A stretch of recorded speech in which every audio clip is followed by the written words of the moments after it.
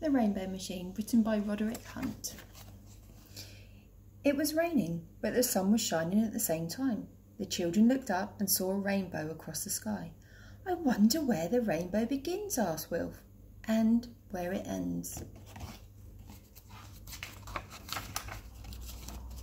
In a place far away there was a lorry. It was a very big lorry because on the back was a very big machine. The machine made rainbows and was called the Rainbow Machine. There are 7 colours in the rainbow.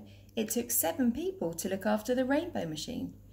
They cleaned it and polished it and they made sure it worked properly.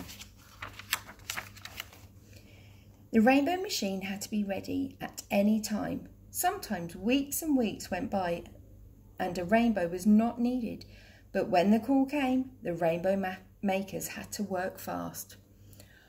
Off they went in the lorry. While it was going along, the rainbow makers got the machine ready. Then 1, 2, 3, go!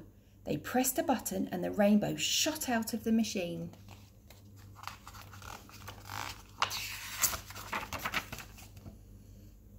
When there was a rainbow, everyone stopped to look at it. Children ran to their mums and dads and said, "What a beautiful rainbow!" Sometimes the rainbow was very bright, but sometimes it was quite pale. Often the children ran towards it. They wanted to find the end of it and play in all the colours, but of course they never could. One of the rainbow makers was a young man called Fred.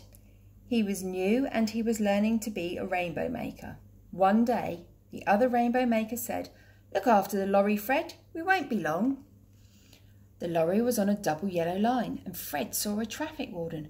"Oh no," said Fred, "I must move the Rainbow Machine." So he climbed into the driver's cab and drove away.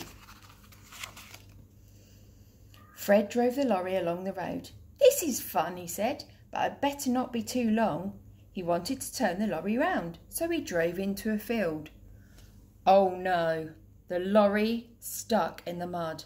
The wheel spun round and round and the lorry sank deeper and deeper. "Now what shall I do?" thought Fred.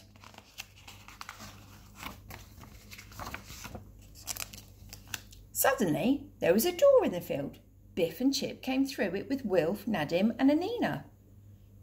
Biff had the magic key. A new adventure had begun. The children saw that the lorry was stuck in the field. Then they saw Fred. "Can you help me?" called Fred. "Will you push the lorry?" The children pushed, but it was no good. The lorry was too big and it was far too heavy. Suddenly, it began to rain, even though the sun was shining. On the lorry, things began to buzz and flash. "Oh no," said Fred, "a rainbow is needed. This is the Rainbow Machine. It makes rainbows. You must all help me." The children helped Fred to pull the cover off the Rainbow Machine. "Wow," said Biff. "Is that where rainbows come from?" "Yes," said Fred, "but I don't know how to work the computer yet." Nadim was good with computers. He looked at the rainbow keyboard. He didn't really know what to do, but he didn't like to tell Fred. "Don't worry, I can work it," he said. "Right," said Fred. 1, 2, 3. The Rainbow Machine sent up a rainbow. "Hooray! It's working," said Wilf. The rainbow was too bright for them to see it properly, so Fred gave everyone some dark glasses. The children looked up at the rainbow they had made. It didn't look quite right. Fred called to Nadim, "Are you sure you can use that computer?" The rainbow didn't look right. First it went straight up, then it went straight along, and then it went straight down. "Oh dear," gasped Nina. "It's got straight sides." Everyone stopped to look at the rainbow. Children ran to their mums and dads. "What a funny rainbow," they said. "It's got straight sides. We've never seen one like that before." The rainbow makers were having a cup of tea. They looked out of the window. Everyone was staring at the sky. "Oh no," said the rainbow makers. "What has Fred done?" They ran out into the road, but the Rainbow Machine had gone. "Oh no," said the rainbow makers. "Where has Fred gone?"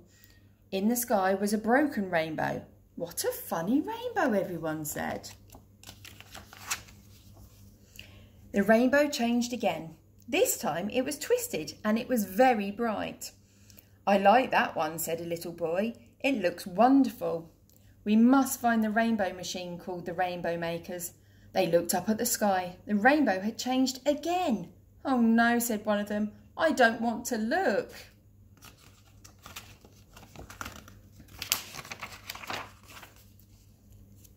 Back at the rainbow machine, something had gone wrong. Nadim had been too clever. The rainbow was leaking and all the red was running out.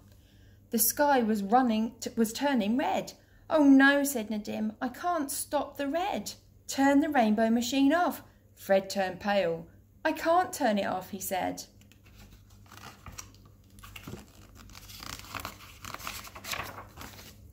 The rainbow makers found the lorry. They were cross with Fred. It will take days to get the sky blue again, they said. The rainbow machine had to bleach the sky. We've never had to do this before, said one of the rainbow makers. I hope it works.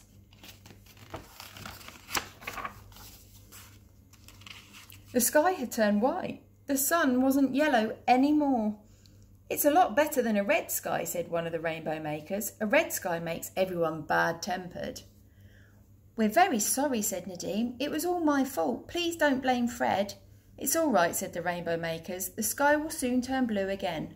Suddenly, the magic key began to glow.